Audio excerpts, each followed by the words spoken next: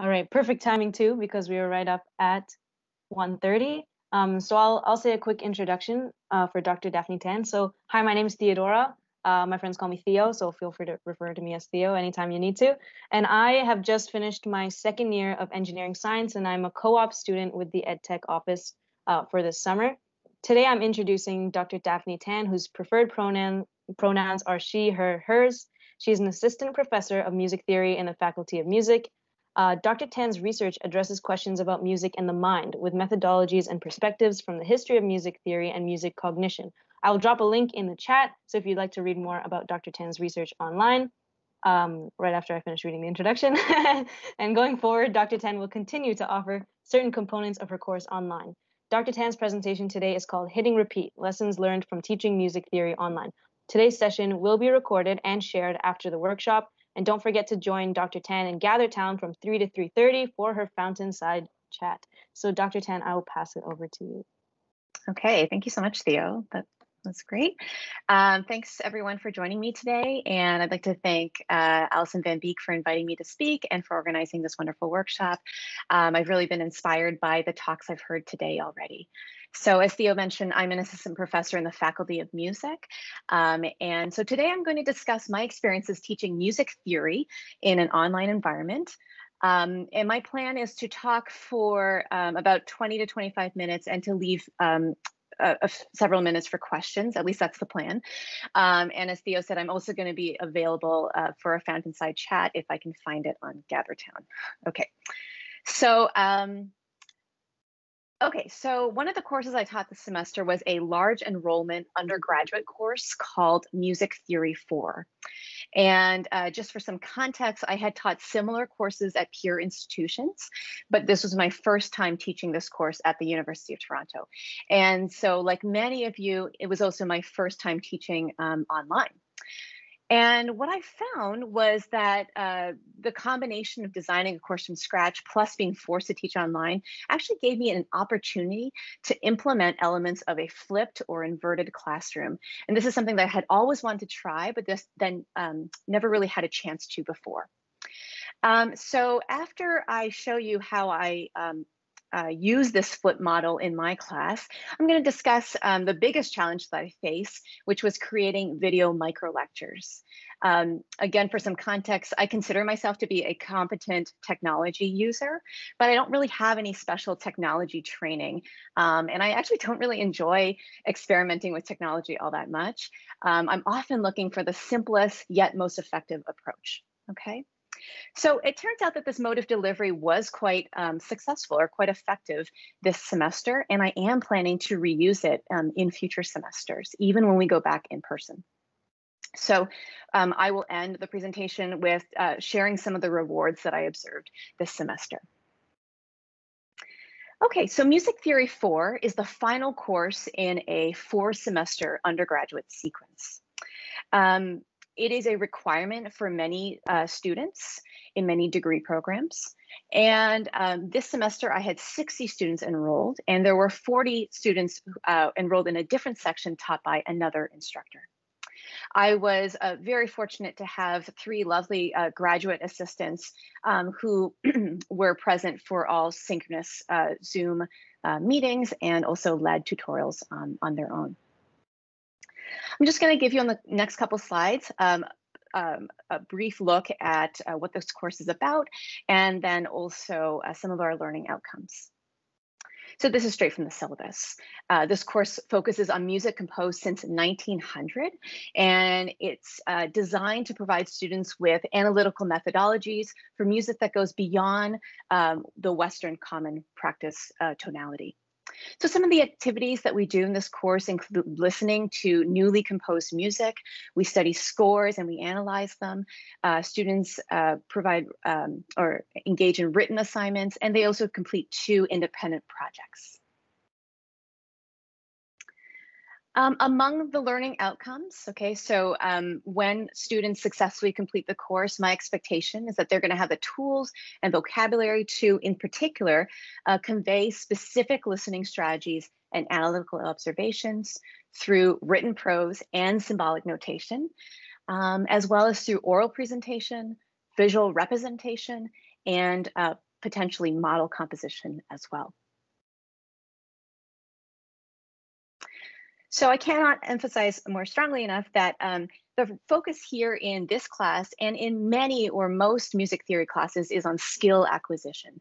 We're really trying to have students connect sight and sound, make connections between the activities of composition, performance, and listening, sort of tying it all together. So in a regular class period, we're going to be actively listening and watching videos, for instance, on YouTube. Or we're going to be listening to recordings through Naxos or Spotify. We're going to be looking at visual scores, right? And in the 20th and 21st century, some of these scores are really unfamiliar to students, and so they require extensive discussion. And we're also going to do a lot of annotation and looking at how pieces are structured and put together. So it's a highly multimodal class. And in addition to these sort of visual and oral elements, students are often singing together, and I'm often using the piano, which is in every classroom, for demonstration. So it's a highly multimodal environment. Oops. So prior to the pandemic, Theory 4 was delivered by other instructors as with a lecture tutorial model that's really typical for all of our core undergraduate courses at the Faculty of Music. So there were 2 required lectures, again with 60 students in attendance. And then on Thursdays, students would break out into smaller tutorial sections, and these were led by teaching assistants. So this semester, when we all went online, I was given the choice of either delivering 2 asynchronous lectures. In other words, I would never meet my students synchronously, plus a synchronous tutorial, or what I chose, creating 1 lecture's worth of asynchronous content, and then delivering 1 synchronous lecture on Zoom. And then, of course, there was also that 1 synchronous tutorial on Zoom. This combination of asynchronous and synchronous delivery was actually more successful than I could have imagined at the start of the semester. And I liked it so much that I actually asked the Associate Dean of Academic and Student Affairs in February whether I could retain this model in future iterations of this course. And so I was fortunate that he actually said yes. And so in winter 2022 and beyond, and with all 100 students, I'm actually going to be reusing all of my asynchronous materials, and then we'll be seeing my students once a week in person lecture. So let me get into why I found this to be quite successful. So one of the reasons I chose the asynchronous and synchronous format of delivery is that it gave me an opportunity to implement elements of flipped teaching. Which is something I've always wanted to try. So, for those of you present, I'm sure most of, or many of you have heard of this pedagogical approach before. It's an established pedagogical model, and it's been discussed in music theory pedagogy circles for around a decade now. As Phil Duker, who is a music theorist, and his colleagues describe, quote, in an inverted classroom, students acquire basic comprehension of a topic outside of class, and then they come to class to deepen their understanding and actively apply their knowledge. So in a traditional lecture-based music theory class time is spent on activities that require cognitive processes that are perhaps lower down on Bloom's revised taxonomy, such as remembering information or understanding information. So the instructor might spend most of their time introducing new concepts and introducing problem-solving strategies. They might demonstrate those strategies, and they might direct students in a few in-class activities. But then students are left to themselves to engage in higher order tasks at home. So in a flipped music theory class, or in a flipped class in general, students acquire basic knowledge before coming to class, either through technologically mediated means such as video lectures or podcasts, or through non-technological means such as just readings or handouts. And then class time is spent developing fluency with these new ideas and engaging more deeply with topics through creative activities and critical discussion. Again, this is not a new model, and if you taught a seminar, for instance, an upper level undergraduate seminar or a graduate seminar, this model will feel familiar to you. This is what seminars are based on. So at the undergraduate level, though, there are several documented advantages. So here are some of them. The first is that students can acquire basic knowledge, okay, that sort of first pass at that information at their own pace. And they can return to those ideas repeatedly. So they're not just dependent on the notes that they sort of scramble to take down in class. Also, for this reason, there's increased accessibility. So for instance, if we're still talking about videos should or can include closed captioning. And students are able to adjust the speed, right? So slowing it down if they need to hear something again, or maybe even speeding up if the information is already familiar to them. This then frees up in-class time for greater interaction between class members, be it between students and the instructor or peer-to-peer interactions. And as a result, students are able to complete higher level tasks in the presence of peers and instructors, and this can facilitate feedback in the moment. And all of this has the potential to foster greater metacognition, collaboration, and a sense of community among class members. So this is so great, and you might ask then, why hadn't I done this sooner? And the first reason is that, video microlectures and other sort of introductory materials can be very time consuming, whether you're creating them or curating them. And this is especially the case for more advanced courses. So I do want to mention that there are plenty of excellent videos online already on YouTube and elsewhere created by professional music theorists for more rudimentary skills. But for this fourth semester course that I was teaching, I really had to create all of the content more or less from scratch.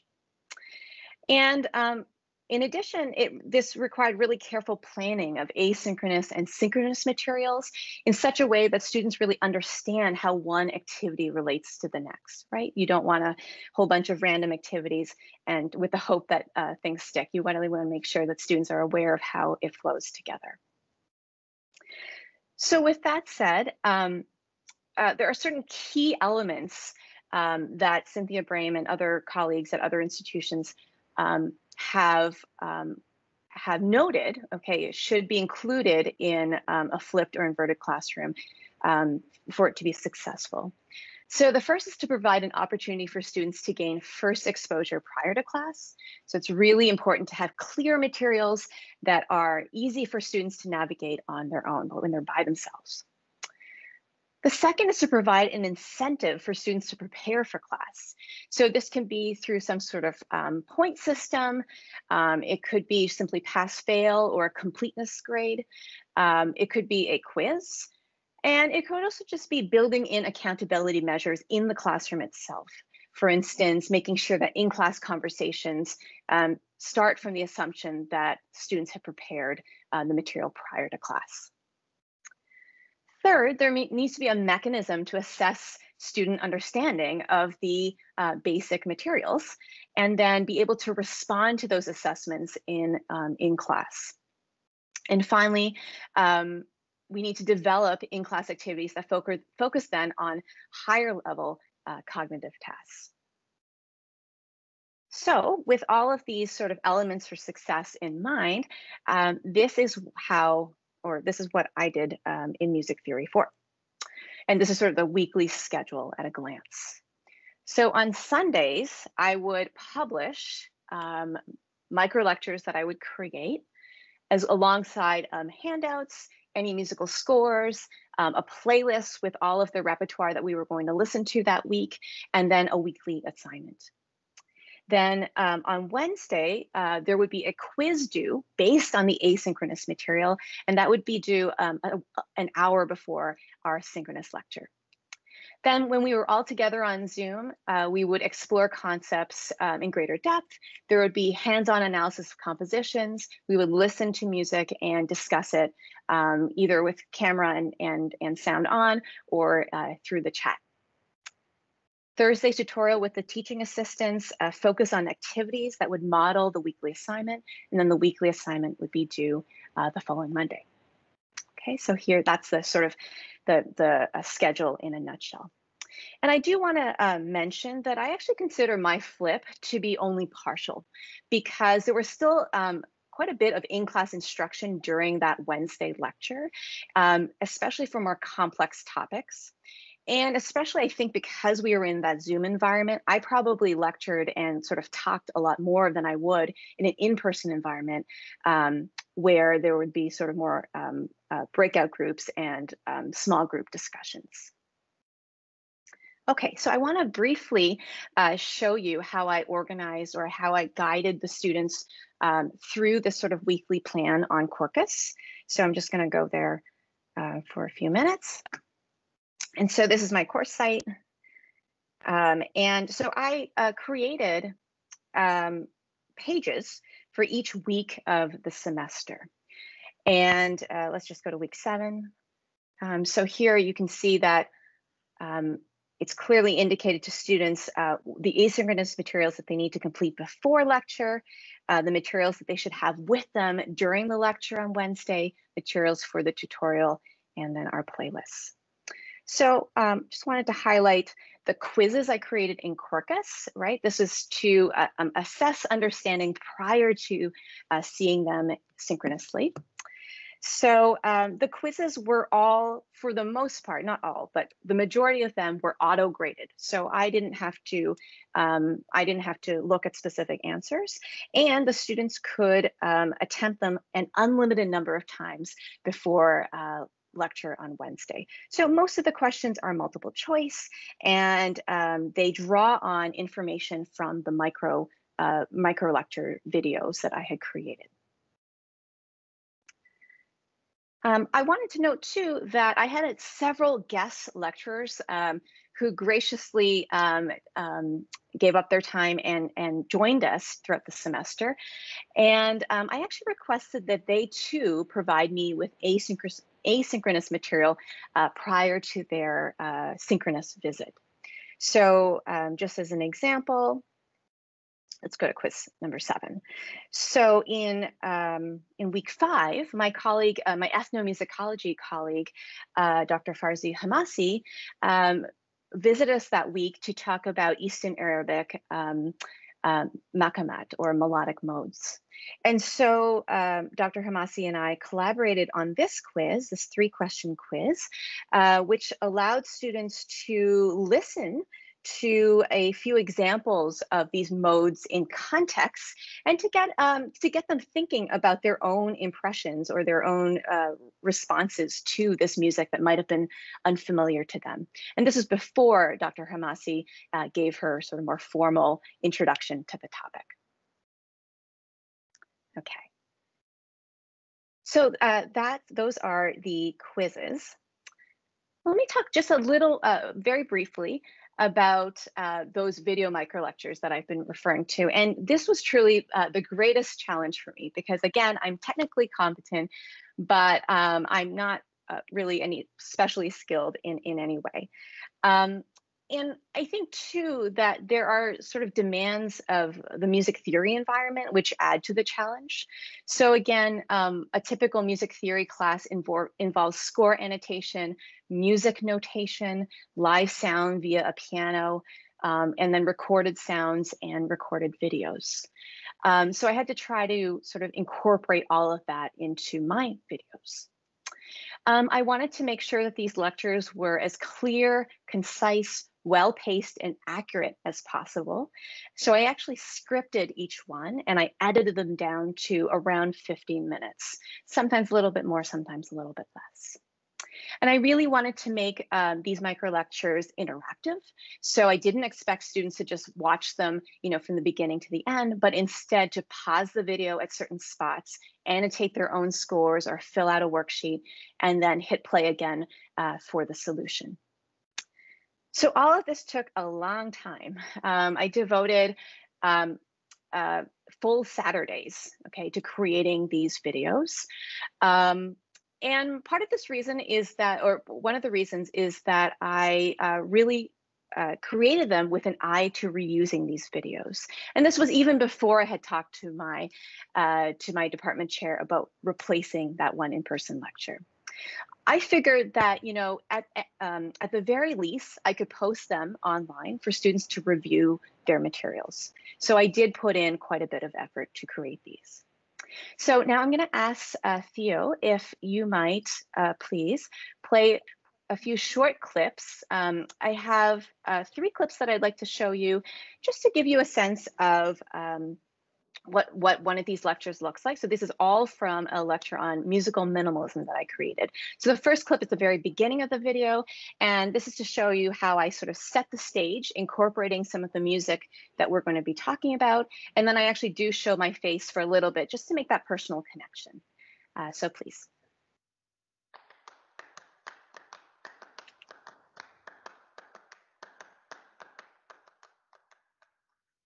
Hey everyone, this week in class we're exploring minimalism.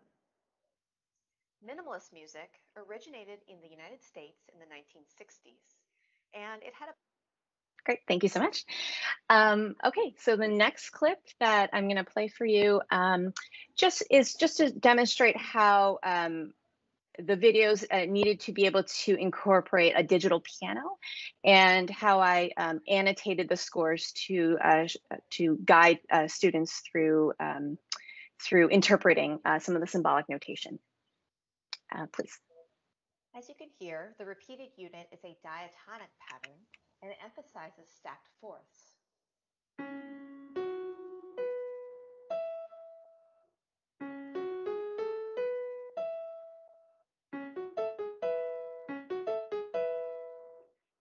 The total duration of this repeated Keep going. Unit is 12 eighth notes, or 12 beats. And so I'm just going to go ahead and mark those 12 beats using the same system of counting that we've used for pitch and order positions. So from 0 all the way to 11. Okay, thank you.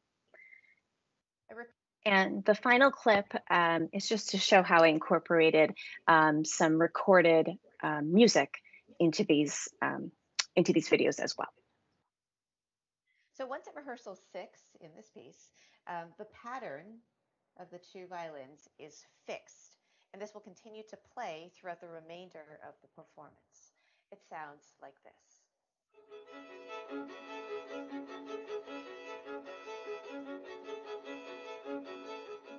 Beginning at rehearsal 9, violin 2 does something a little different. Thank you. Okay, great. So I'm going to take back control.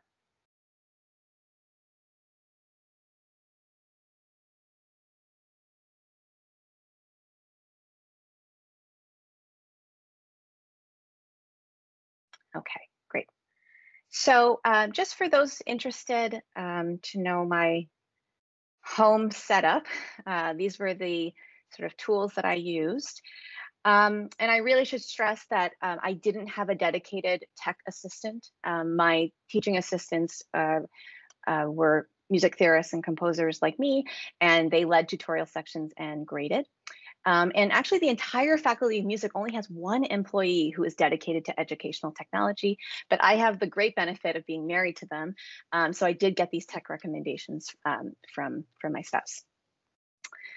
Okay, so I'm going to sort of wrap up here by sharing some of the rewards that I found from using this model of teaching. So in the middle of the semester, I distributed an informal anonymous survey, and among the questions I asked my students was, what's working for you right now? And I was really heartened to receive many comments that affirmed the value of the asynchronous plus synchronous model. And students in particular really appreciated the concision of the videos coupled with the low stakes quizzes. So for example, this last comment here says, I really loved how the short lecture videos are around 15 minutes and super concise. The quiz is helpful as well, and allowing for multiple attempts really allows me to learn from my mistakes and apply my learning. So we love to hear it. Additionally, to my surprise, I found that I got to really know my 60 students pretty well through the course of the semester, even in this online environment. I found that there was a real sense of community during our synchronous lectures. My TAs were amazing at monitoring the chat and responding to students in real time. And I was able to encourage peer-to-peer conversations because I didn't feel rushed for time, feeling like I had to get through content. So we could really delve into discussing these topics. I also found that students got more out of our featured guest speakers because those guest speakers had provided the asynchronous material before they visited. And so the content was fully integrated into the flow of the course, and students were able to refer to this content in weeks after.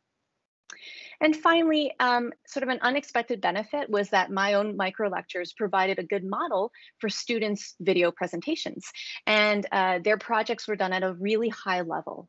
I found in general this semester that technology allowed most of my students to convey their ideas in a clearer, more creative way than I had observed in the past. So all in all, I was really pleased with how the semester went, but maybe that's because my expectations were pretty low going into this online only environment. So I will be very interested to see how things go when we're back in person. So that is all I have for today. I have a few references here. I will share my slides in the chat for those of you who'd like these references, but I'd love to take your questions and comments now.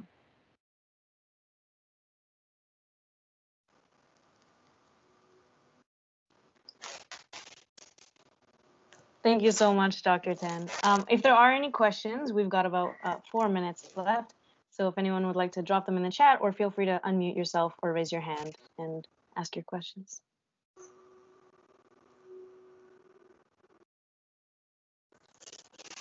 Oh, we do have a question from Deborah. Okay, go ahead. Thanks so much, Daphne. This was great, and it's given me all kinds of ideas for my course. And I just wanted to ask you a little bit about the virtual tutorials that you had this term. So the students, I'm assuming, were creating things, working on things in those tutorials. I don't know if I've got that wrong, but yes. If so, what did you do to sort of facilitate that kind of team creative collaboration in the virtual space? Yeah, so the weekly assignment that students had to complete was usually in the form of some sort of worksheet. So in music theory, we often introduce an analytical tool and then we apply it to a musical composition, let's say. But sometimes the worksheet, if it's a very brand new tool, then they need to have sort of more rudimentary exercises that leads them through how to apply it. So, so then in the tutorial, I would create a worksheet that was identical in format to the assignment. It would use a different composition, but it would have very similar questions. So students could use breakout groups, for instance, or the TAs would break students out into groups of, let's say, 3 to 4 students, and they would work on the worksheet together and then come back and the TA would guide them through solutions. So that's sort of one way that, that was actually a very typical way in which class time was structured on Thursdays. Does that answer? Yeah, okay. Yeah. I was just, I guess I was more curious about whether they were actually engaged in any kind of composition activity, collaborative composition activity. Yeah, because that's sort of my focus as well, as sort of collaborative creation. So I was just curious about that, but yeah. Yeah, I think if I was teaching, yes, the short answer is yes. I could see how that could be implemented. It wasn't necessarily a primary focus of this course, but for example, in the graduate course I teach, students do work in pairs on a class project that carries them throughout the semester, and they use cloud-based technology to do that. So they'll use a shared documents in OneDrive, for instance. Right. So for music notation, I could see them using MuseScore or sort of other open source software that they could collaborate on in real time. Thank you so much.